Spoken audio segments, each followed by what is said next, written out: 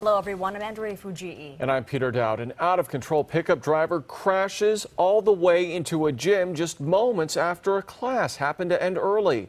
The driver crashed into the Real Fitness gym in Playa Del Rey at Pershing Drive and Campbell Street.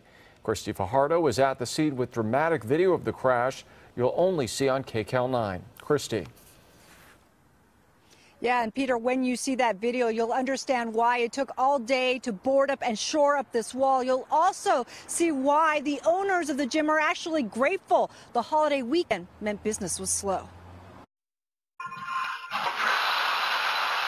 Not cardio, but this scene sent hearts racing in Playa Del Rey.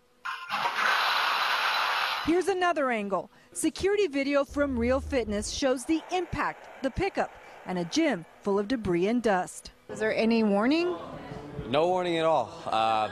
Again, it was just my own business, and I just hear this big bang, and it sounded like an explosion went off. And I turned, and there's a truck just right there through the wall.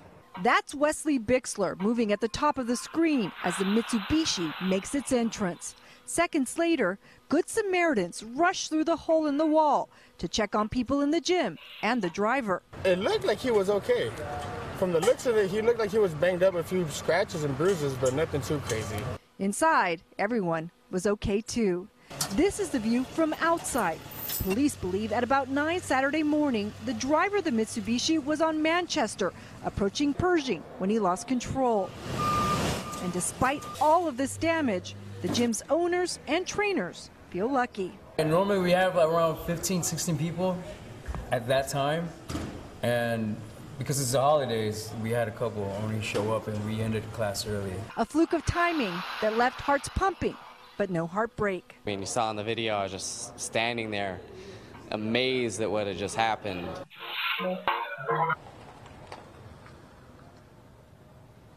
Crews just finished boarding up this wall about a half hour ago. The gym's owners tell us it appears their 35-year-old driver had some sort of medical emergency while he was driving. Police tell us they took him to the hospital to be checked out just in case, but say at this point it does not appear he'll be facing any charges. Back to you. All right.